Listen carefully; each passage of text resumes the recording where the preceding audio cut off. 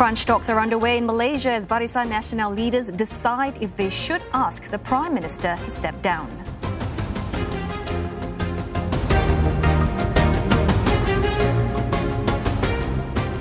Right, let's take a closer look with Ibrahim Suffian from the Merdeka Center. So Prime Minister Muhyiddin Yassin is now facing calls to resign. Has this request for a state of emergency actually done him more harm than good? Well, thank you for having me on. I think from the what has been developing, it certainly has been more harm than good, partly because the backlash against the call for an emergency has been widespread across Malaysian society. And the decision by the Malay rulers has, I think, tarnished or rather diminished the image of the Prime Minister somewhat. That, gives the impression that he doesn't have the full-scale support of the rulers, let alone his coalition partners.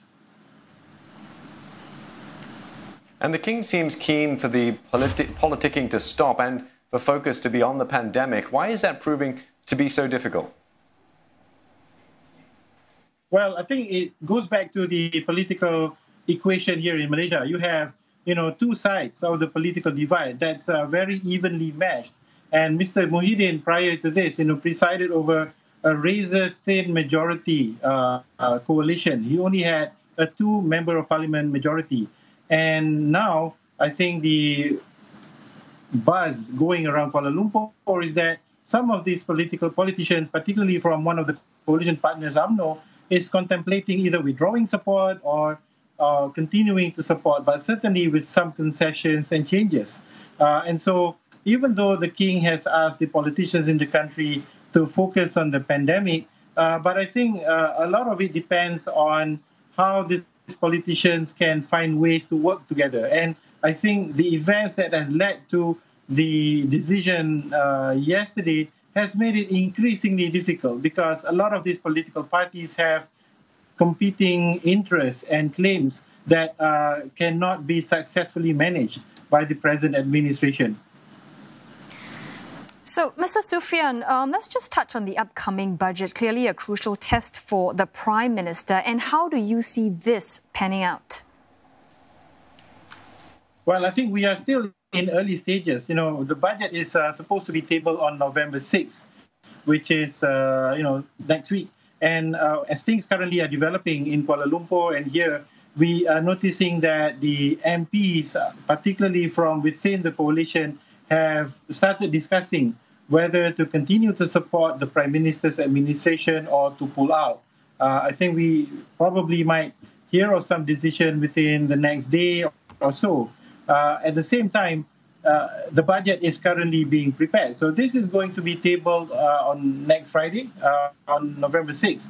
So there's many things that can unfold before now and the date of the tabling, and let alone the debate. So we could potentially see more surprises in store before the budget actually sees the light of day. So it is indeed very uncertain. Yeah, it's quite clear that there are fractions or fractures within the ruling coalition. Now, would an election solve things? And is there an appetite for an election amongst the Rakyat? Well, certainly an election is one of the surest way that this current political impasse can be resolved. But I think the concern is that the number of COVID-19 cases keeps on rising, particularly in certain parts of the country. And there is a widespread perception that the recent upsurge in COVID cases has been related to the recently concluded elections in Sabah, where the number of cases now are running into several hundreds per day.